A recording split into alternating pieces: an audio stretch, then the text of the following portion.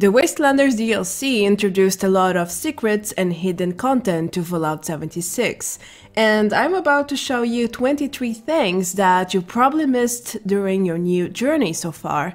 Get ready to learn something new.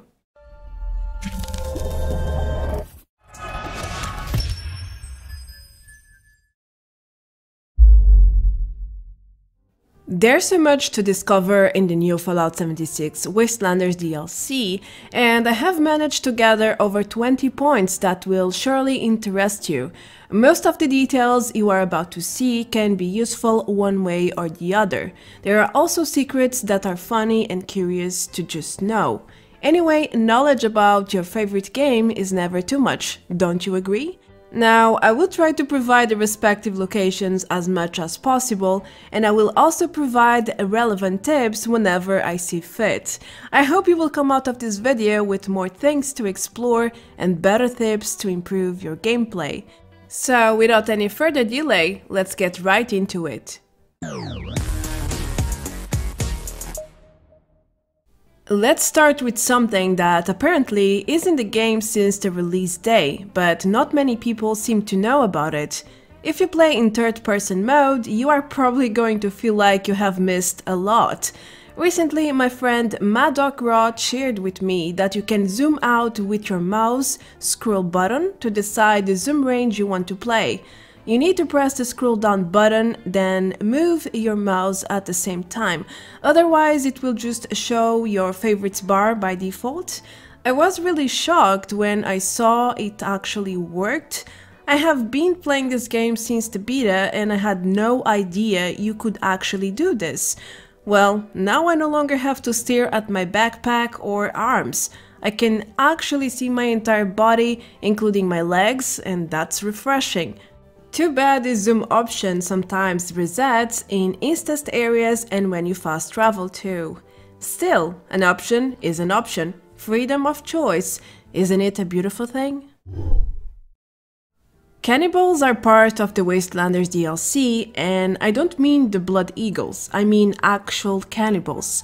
There is a one-time scene at a mountainside bed and breakfast where you get invited to stay over by a female NPC. For some caps, of course. I won't spoil the story too much, but the scene can have different outcomes depending on your choices. In my case, I used the perception option to let her know that I suspected something is not right there. That's when she told me cannibals were at the basement setting a trap to eat me. Oh gosh, no. I just went there after talking to her, and yep, the basement was filled with high-level NPCs named as cannibals, as you can see. I killed them all, but there is no reward or any further dialogue options when you are done. The husband can be found in the kitchen area, and both of them will keep saying they don't believe they survived the encounter, and that's it. I tried to server jump and the scene doesn't reset ever. So yeah, this is a one-time only thing per character. Still, it's really interesting to find such types of scenes. There is a new currency system in Appalachia, and gold bullion is certainly not easy to get. So people started doing something they do best, cheating the system, fake the gold and sell it as the real thing. I came across this rare random encounter a few days ago where you find out about a shady fake gold business. You can see the fake gold bars inside the cart named as suspicious, questionable and even dubious. And then 2 notes with some lore, which clearly reveals a fake gold business. I also heard about another encounter like this one, where raiders will sell you gold for caps. They try to sell it as the real thing, but of course it is fake. So far no one seems to have found random encounters featuring the real gold bullion or even treasury notes, but maybe they do exist, it's just they are so rare that nobody has really found them yet. Well, only time will tell in this case. Something that has been confirmed is the fact that NPCs can steal your equipped weapons if you die around them. most precisely during events. At first, I thought this was a problem that only applied to Radiation Rumble, as I reported in my recent news.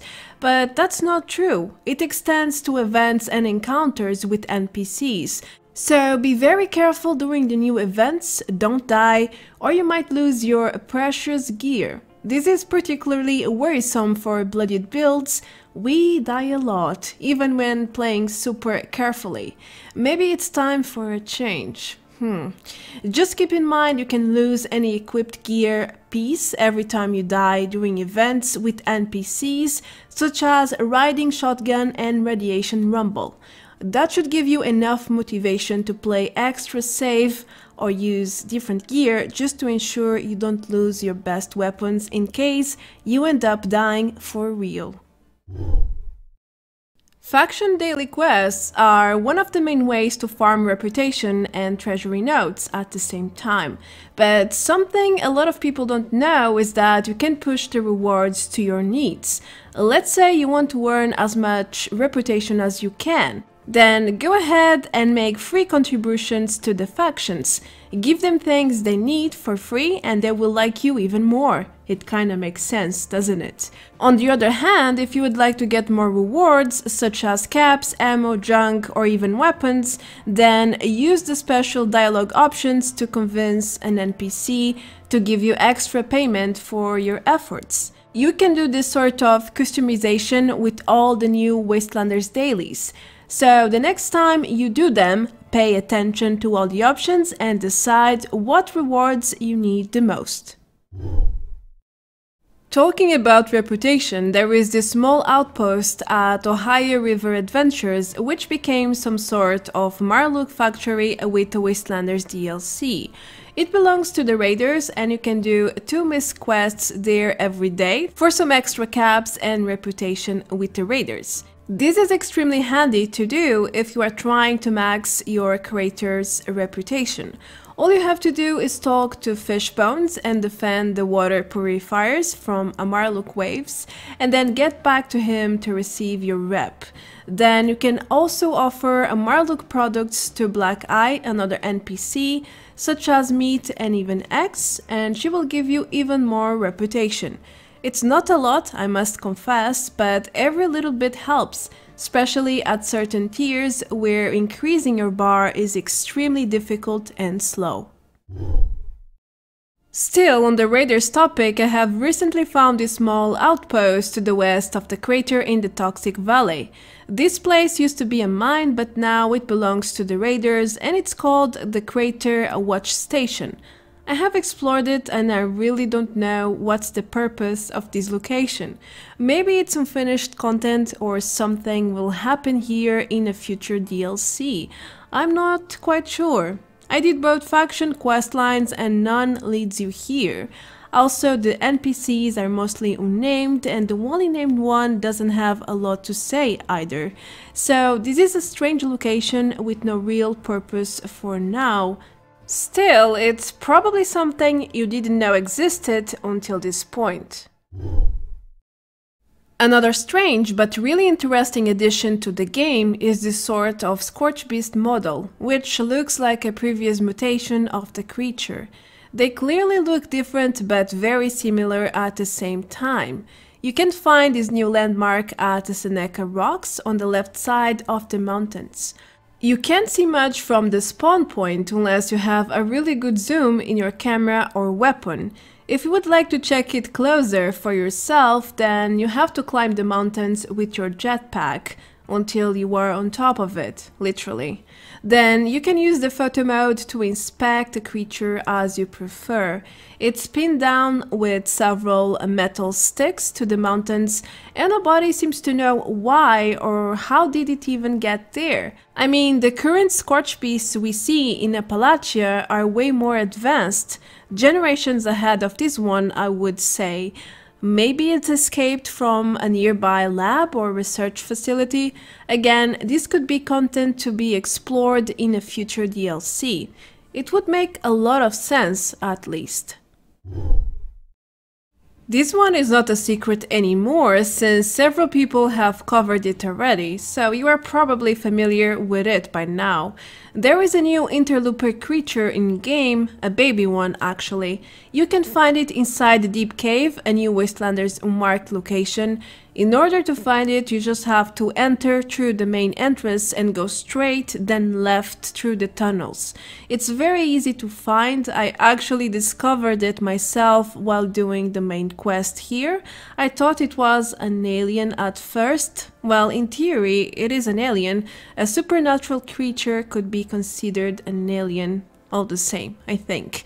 Anyway, we barely know anything about the interlooper, but then again, everything about this cave is strange. Even the flowers and all the lightning going on there. I only know it bleeds if you hit it with any weapon and the blood seems to be black. Other than that, it's only rumors and speculation at this point. Again, maybe we will find more about this species in future content. Hopefully, because it's too much of a mystery, and that's no bueno. Alright, another great mystery in game right now is this new Stonehenge added to the Savage Divide at the very south of the map.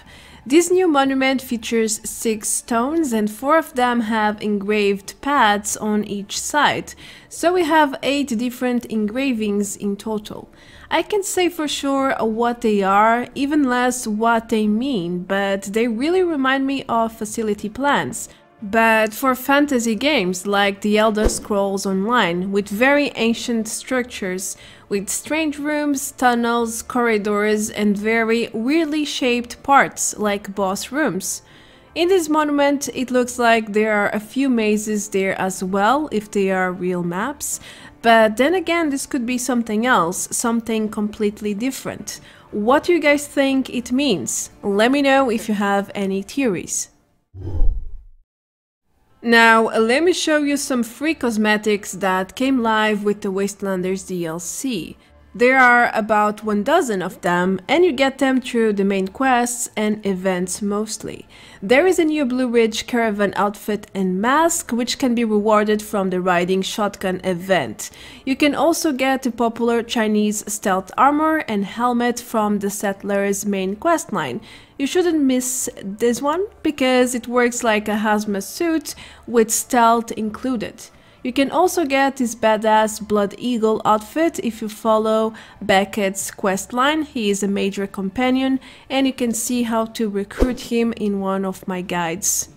There is also the Radical's face mask from the Wayward Souls questline to complete your Raider's look. And finally, if you met the veteran player requirements in the past, you should have unlocked the new Mountain Scout outfit.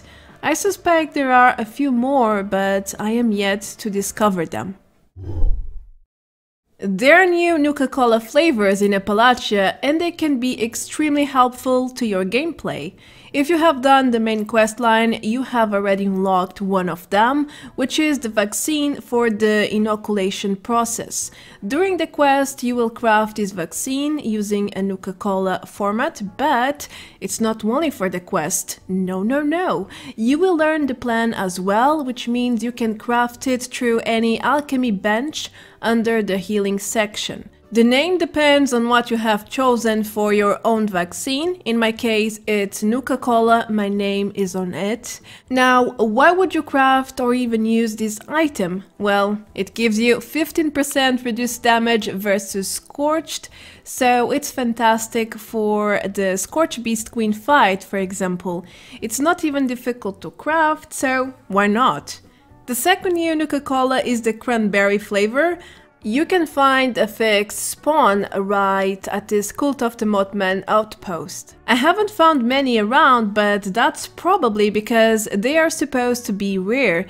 This new drink gives you a 2% experience boost and it can stack with other buffs. So it's something you really want to grab and use whenever you are farming. It's a new way to increase your experience gain and level up faster. There are 4 main companions, 2 major and 2 minor. You surely know that by now, but hey, there is the 5th element. It's kinda of a hidden companion, to be honest. Some people are lucky enough to find her without even trying. Others, like me, need to server jump dozens and dozens of times to come across the Settler Wanderer. The 5th ally who can spawn in certain random encounters, and she can be really difficult to find for some players. I have only found her twice, and I have done over 200 random encounters in this past week, so I really know about how she can be a rarity. Nonetheless, she is a very cheerful character and she likes to hum and play the guitar, so you might want to recruit her at some point during your Wastelanders journey.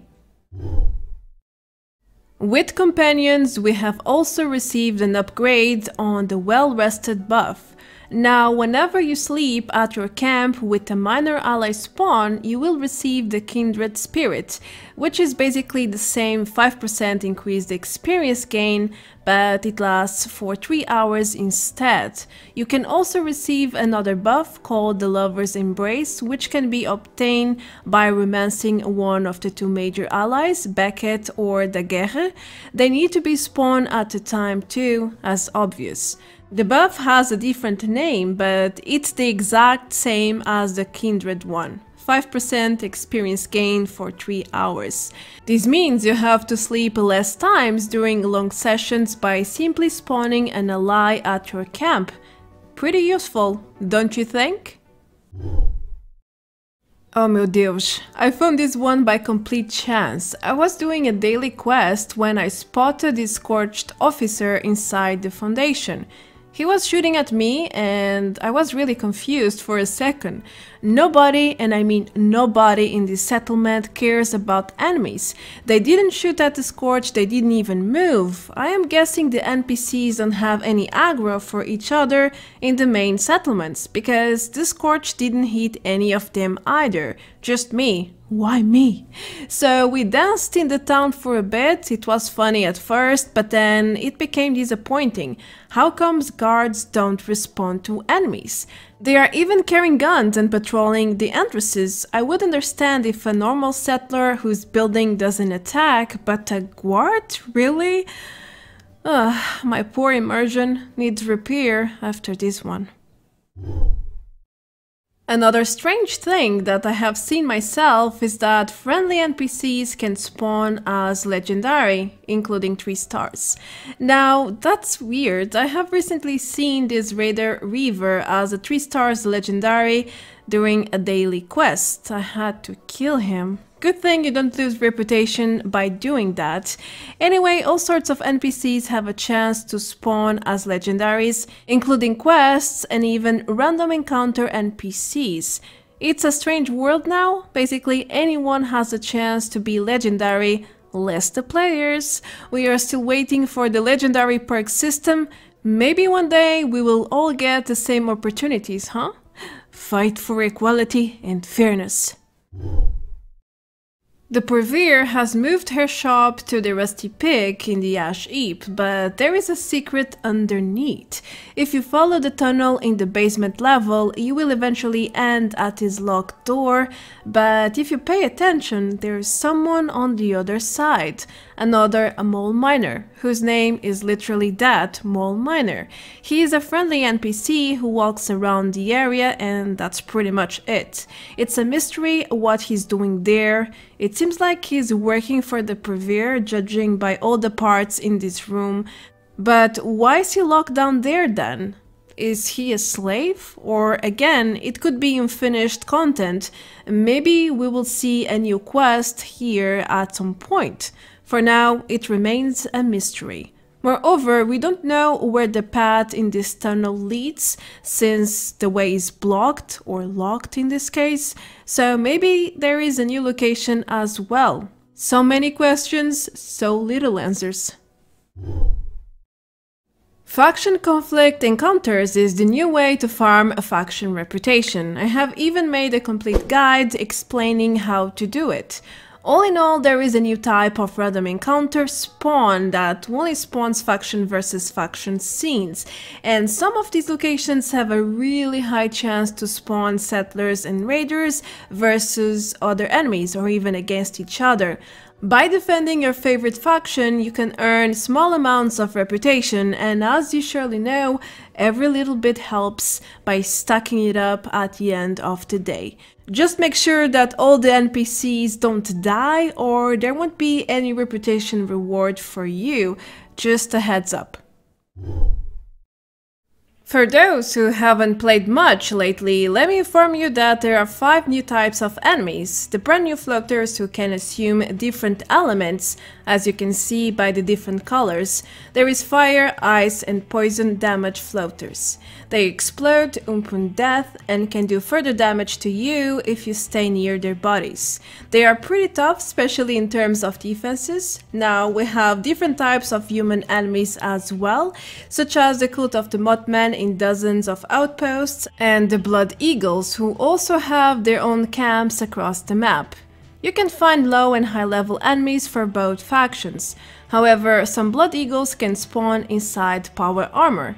There are also Chinese soldiers in the deep cave, where the commanders will be inside power armors as well. Finally, we have the rare Wendigo Colossus, who spawns in certain nuked areas through a random encounter. It has about 5 or 6% chance to appear though. As I said, rare creature. Besides being a little tough to fight, this 3 stars legendary doesn't seem to drop anything special. Well, at least he has some sort of panic or fear skill that makes the fight different from everything else, but that's about it. I'm sure you have already heard the Blood Eagle outpost alarm. When you approach or start fighting the eagles, the camp alarm will often go off, but it's not automatic. I thought it was a new feature for their camps, but it's not. I have discovered that if it goes off, it means one of them pushed the button. If you clear the camp fast enough or prevent them from getting close to the trigger, then the alarm won't go off ever. In fact, you can push the button yourself if you want. But watch out, it will still call reinforcements and more eagles will head towards the camp you are at. I think it's a pretty nice detail though. Now, let's talk a little bit about new traders. There are at least 15 new ones. I'm actually thinking about making a complete guide featuring all of them. So I don't want to be too extensive here. I would take a long time to do it, as you can imagine.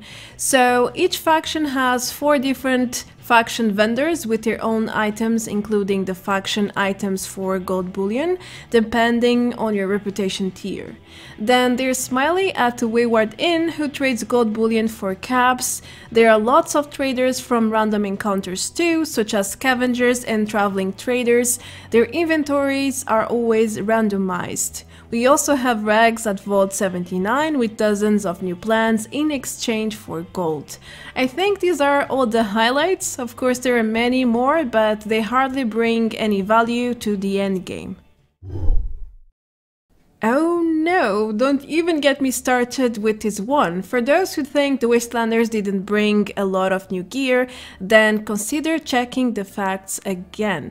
There are over 50 new plans in-game, and most of them are weapons, armor and or mod plans. It's even possible to make new builds around the bow and the new bow perks.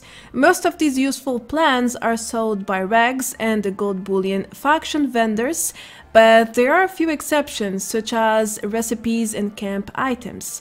I have recently purchased a secret service chest plan and crafted a few times. The system basically works differently than normal plans. You get a chance to get a legendary piece from 1 to 3 stars with randomized effects as well.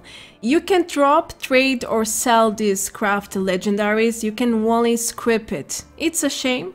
I have actually crafted a really good Vanguard chest piece, but I have a blooded build, so I am kind of forced to script it since I can't do anything else with it. I wish they just made it tradable because, you know, hackers and cheaters always find a way to make these items tradable, and then they sell it for in real life money, and eventually the entire community has these items. But yeah, usually the legit player is the one who gets screwed, because we farm for the plants, we craft it dozens and dozens of times until we get what we want, and then there's people who throw some dollars, euros, and get what they want without any effort, because cheats, hacks, glitches and such allow it. So why not just make it free for all and, well, ignore all these glitches. If they appear, who cares? It's already tradable, so it doesn't matter.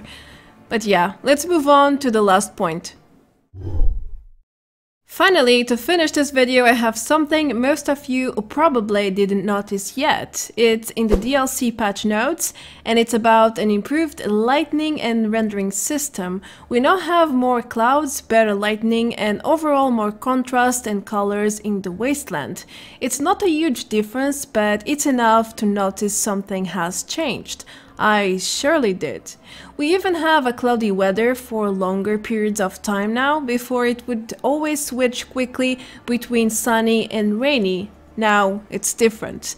Another change is during sunrises and sunsets. The colors are always more dramatic, and I really love that. Did you notice the changes yourself? Well, this turned out a bit longer than I expected. Anyway, these are all the 23 things I have gathered during the first Wastelanders week that you probably didn't notice until this point. I hope you got to learn something new with this video. That was my goal all along. I am sure I will find more new things in the following weeks, so expect another tips and tricks video in the near future. I am Marta Branco, thank you so much for all your support. If you enjoyed the content, feel free to leave a like and subscribe to help me grow. You can also support me even further if you would like. The links are always in the description below the video. I will wrap things here. Thank you again for watching, and I will see you very soon in the next one. Until then, take care, adeus, bye bye!